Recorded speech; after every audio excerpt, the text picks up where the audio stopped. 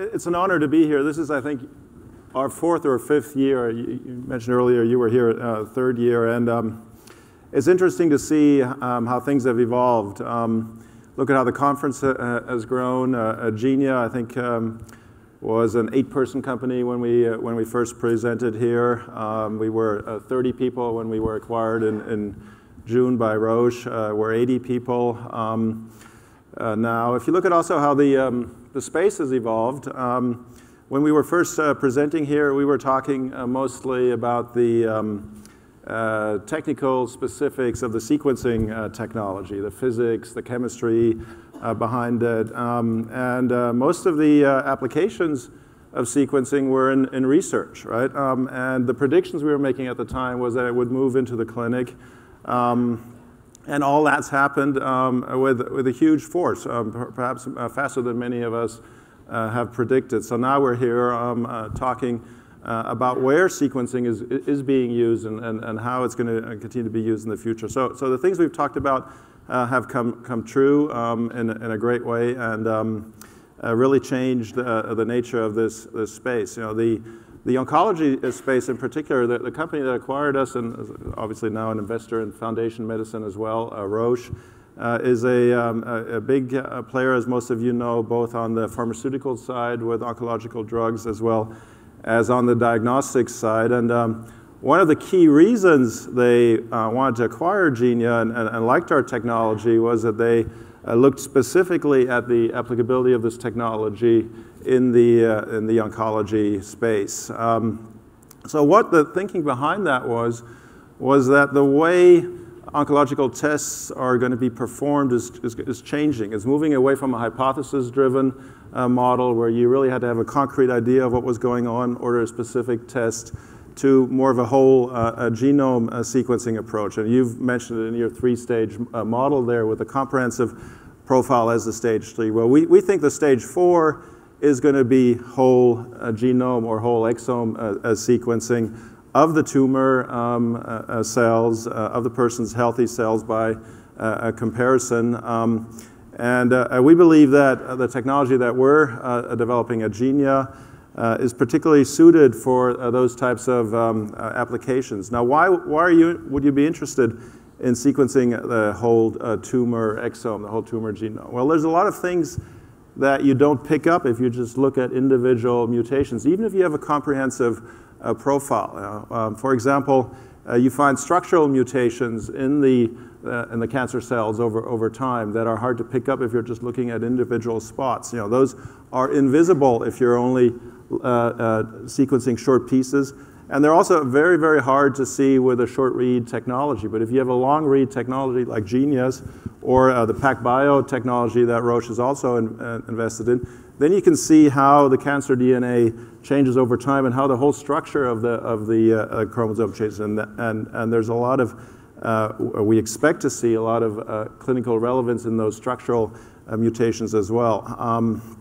The other thing that you're going to see is, to Nick's point, you're going to be able to pick up on the heterogeneity of the tumor. You know, the tumor cells evolve over time, and in one tumor you have different cells with different stages of mutations. And if you're able to sequence whole or long stretches of DNA from these tumor cells, then you're going to be much more likely to be able to piece together what happened in one particular cell versus another. And that's going to allow you to target your treatment at the root core mutations of that tumor versus just targeting at those mutations that were introduced later in the disease, where you're going to be able to see some remission initially, but then the disease comes back because you really didn't pick up at the root mutation. So those are all good reasons to have a technology for cancer sequencing and oncology and next-gen technology that allows you to do long reads, allows you to do them cost effectively so that you can make this something that's applied routinely to all patients. You know, 35,000 is a great number, and I applaud you for getting there in such a short time, but every cancer patient in the country should be sequenced routinely. And we have to bring the cost down to the point where that becomes affordable. That's something that we're working on. And then finally, to do, again, what you guys are doing at Foundation, is to start looking at all that data and tying it back together, not just for that particular patient, but going back later and comparing that to other tumors so that the information that you gain through these commercial diagnostic efforts effectively also becomes a research program that allows us to better understand what cancer does and how it operates in the basic mechanisms. So that's the promise of applying a low-cost, long-read technology to next-gen sequencing.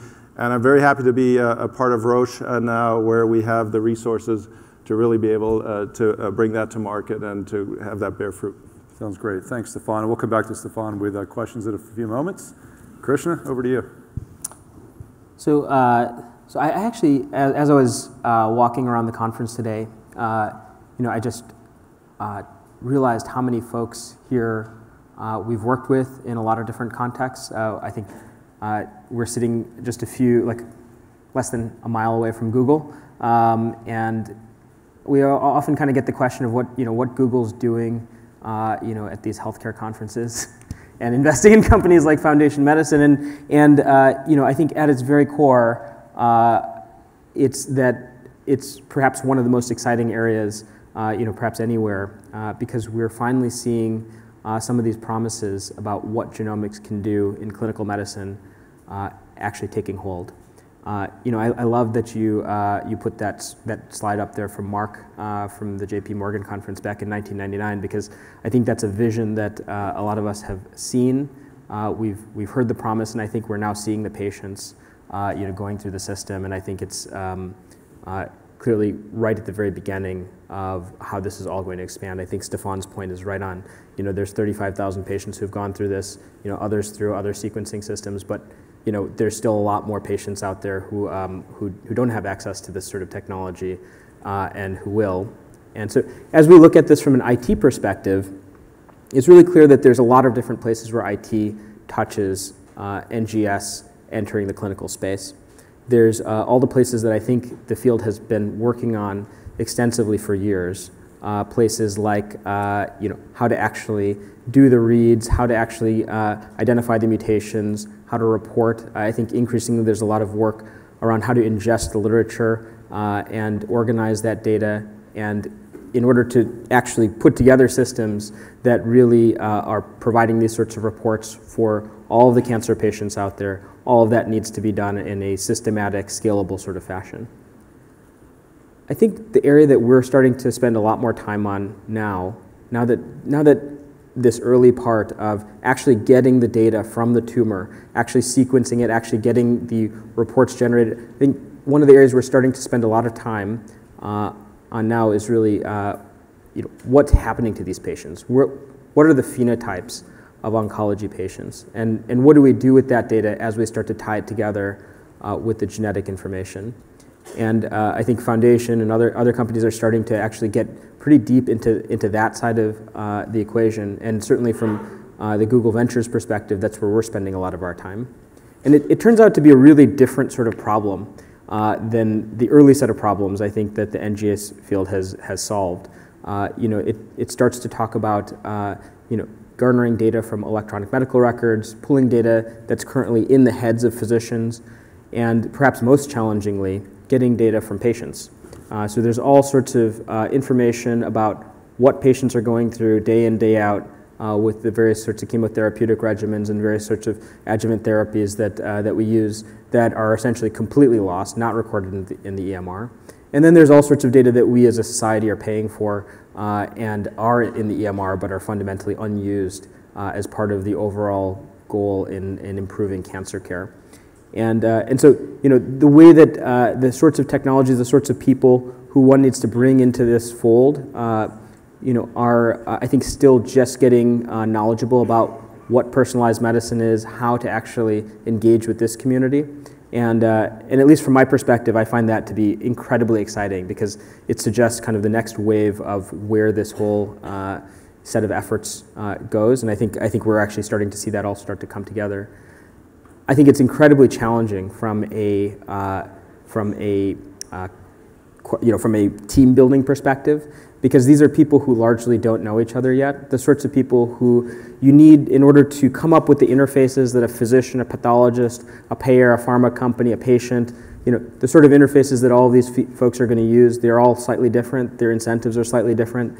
And the folks who think deeply about how to tie all of those things together, are slightly different than the folks who are applying the deep biostatistics to, actually create high-quality diagnostics.